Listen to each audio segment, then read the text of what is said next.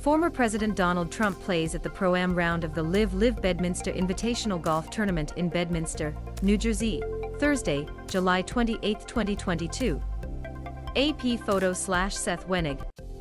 Tickets for Liv Golf Tour in a Trump golf course are sold for only $1. The controversial event backed by Saudites has attracted many light, the Wall Street Journal reported. Trump has faced criticism for organizing the event due to the human rights history of the Arab Kingdom. Tickets for the Liv Golf tournament backed by Saudi at Trump National Golf Club in Bedminster, New Jersey, are sold for only $1, since the controversial event cannot attract large crowds, according to a report. According to the Wall Street Journal, Saturday tickets were sold for only $1 on the Stubhub tickets, and the crowds of light extended throughout much of the vast land. The Saudi heir Prince Mohammed Bin Salman supervises the sovereign wealth fund of Saudi Arabia, which is financing the event.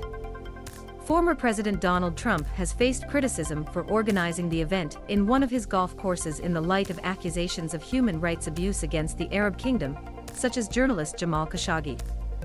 The September 11 Justice Group, composed of relatives of victims of September 11, has criticized Trump for organizing the tournament despite what they describe as clear evidence that links Saudi Arabia with the terrorist attack. Some members and survivors of the September 11 family protested near the event on Thursday. Family members and survivors of the 9/11 Justice Organization protest against the golf series financed by Saudi Arabia, and its tournament is held at the Trump National Golf Club in Bedminster, New Jersey, USA. July 29, 2022. Eduardo Muñoz. Trump made several comments to journalists throughout the event, said the Wall Street Journal, including talking about Trump Dora, his property of Miami that will organize a second Liv event this year. When asked how much they paid him for working with Liv, Trump said he was very generous but added, "I do not do it for that," according to the departure. In a video posted on Twitter, a heckler shouts golfista Phil Mickelson while he prepared to take off. "Do it for the Saudi royal family."